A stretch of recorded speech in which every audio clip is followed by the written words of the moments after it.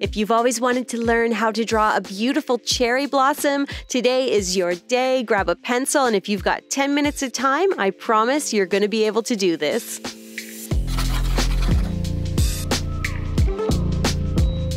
Hey gang, what's up? Welcome back. My name is Shayda Campbell and it's time for another illustration tutorial. Today I'm showing you exactly how to draw cherry blossoms step by step. We're going to do it quick and simple so that you can feel really confident illustrating this very pretty flower. I used cherry blossoms as the inspiration for my May Plan With Me theme, my bullet journal theme, and it turned out really pretty, but it was very colorful. So today I'm getting back to my roots, keeping everything black and white. We'll use pencil and fine liners, pens, and yeah, let's just get started. I'm working in my bullet journal. This is an Archer and Olive notebook, nice smooth paper, great for drawing on with pencil and pen.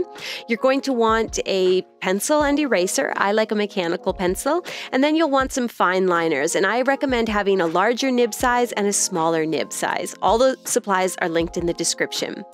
Now we'll begin our cherry blossom with a guide. I like to draw a circle. That's how big your flower will be, and then place another circle in the center. From there, we continue our guide with a wide X and then one last line at the top. So those are 5 petal guidelines.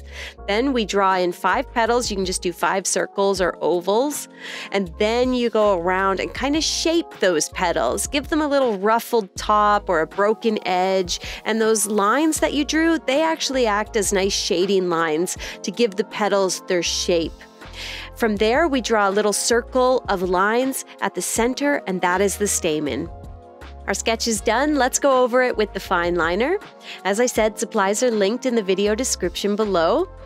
And I want to do a contour drawing. So I'm just following my pencil sketch. I'm going over my 5 petals. For the stamen, I do a circle made of little lines, and then I go around and add all these tiny little dots. That gives me the nice, delicate cherry blossom look. And that's my basic contour drawing. Then what we're going to do is come in with that smaller nib fine liner, and we're going to add a little bit of shading. So some lines down the center of the petals, sort of showing their shape and movement. A few extra lines on the edges of the petals to show that they're a little bit textured, that kind of thing. And that's optional, but I think it adds a nice element of detail to our drawing.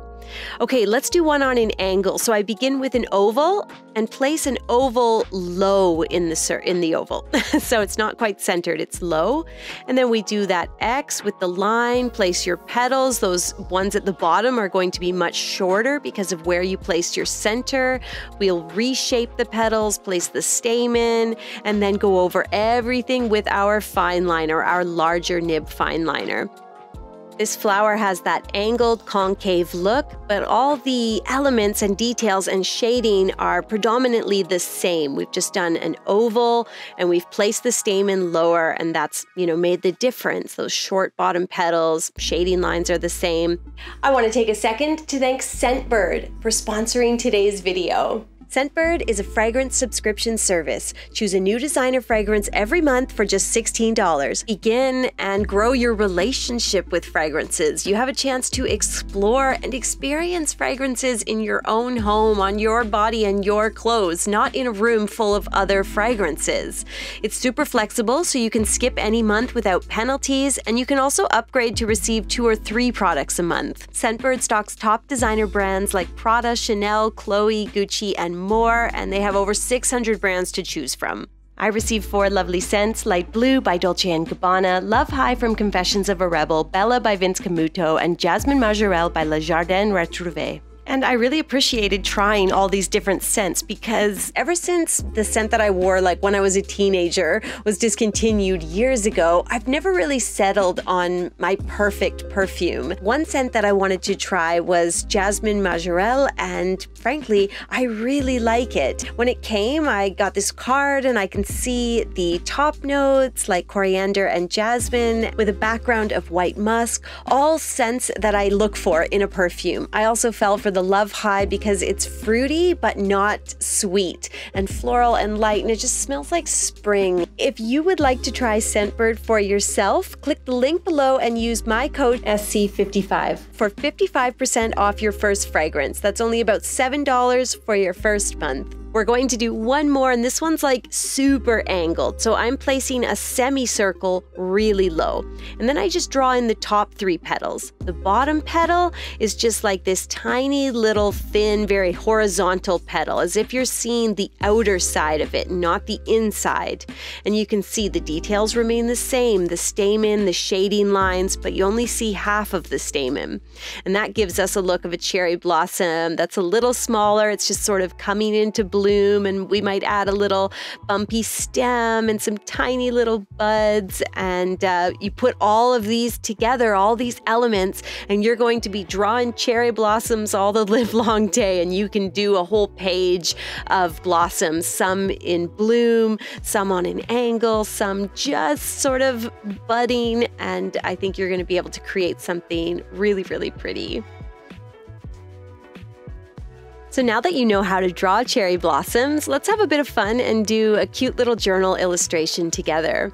I've drawn a rectangle here in my notebook, and then I'm going to start the illustration by drawing the guides. So we just learned how to do that. You decide how large you want the flowers to be and draw a circle. Large flower is going to give you a large cherry blossom, a smaller circle for the smaller blossoms. You'll do ovals for those cherry blossoms that are on a bit of an angle.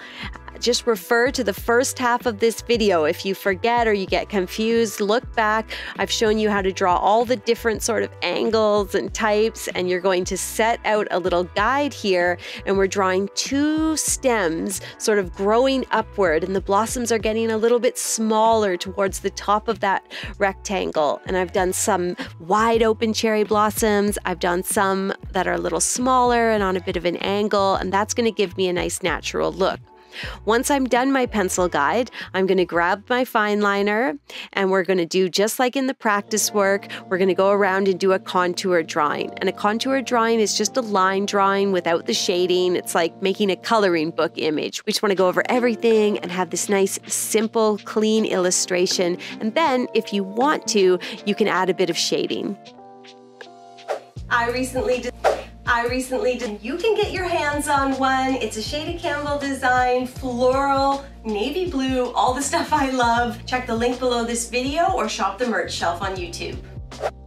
Once I've gone over all of my or most of my flowers, I'm starting to add the stems in behind, kind of these little crooked branches, joining them all together. And I'm also placing some lines in each petal, like a couple little lines in the center of each petal, help to give the look of the shape and sort of movement of the petals, I guess. You don't want them to look stiff or cartoon-like.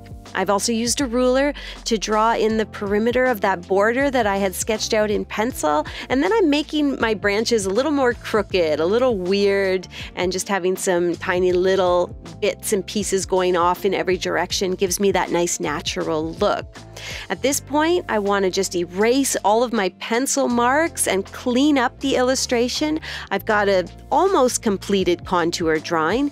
Now I just need to add the stamens to each flower, and I can also add a little bit of shading. So at this point, I'm down to the detail work. A little bit of shading on the petals, and I'm using the smaller fine liner for that. And then, of course, for the stamen, I do a circle made up of tiny lines, and then I go around again and do a big sort of halo of dots. And that gives that very delicate, very light looking cherry blossom stamen look, I guess.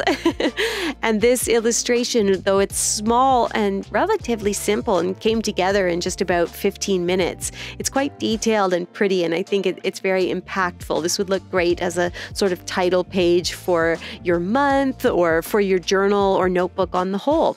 I'm going to write cherry blossom under there, and then I'm all done. I had so much fun doing this cherry blossom practice with you. I hope you feel confident drawing this very pretty flower, and for more content like this, please hit that subscribe button now.